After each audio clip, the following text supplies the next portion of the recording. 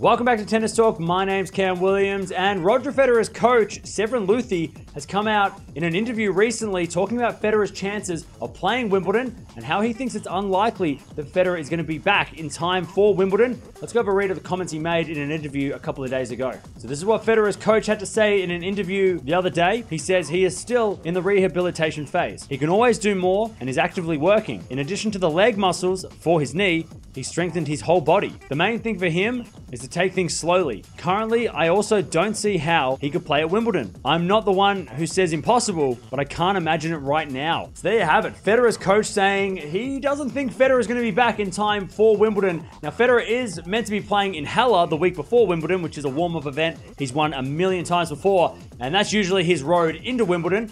It's pretty obvious that we're not going to see Federer on the clay, especially with a recovering knee, as we saw last year. So Roland Garros is off the table, but we all thought Wimbledon was going to be when we see him back, and it seems like from his coach that it's unlikely. Also, at the end of last year, Federer said it was unlikely that he'd be playing Wimbledon. He hopes he could play Wimbledon, but he was very skeptical that he would be back in time for Wimbledon this year.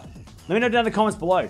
When do you think we're seeing Federer back? Do you think we're seeing him back this year? Or do you think he's not going to play at all this year and we may be seeing him for the last time, potentially, in 2023? I think he might come back maybe just after Wimbledon, the American hardcourt season perhaps, or at the very latest, probably at the indoor hardcourt tournaments after the US Open. And he's down for the Laver Cup, so we're supposed to be seeing him at the Laver Cup, which is happening after the US Open. So let me know down in the comments below, when do you think Federer is actually coming back?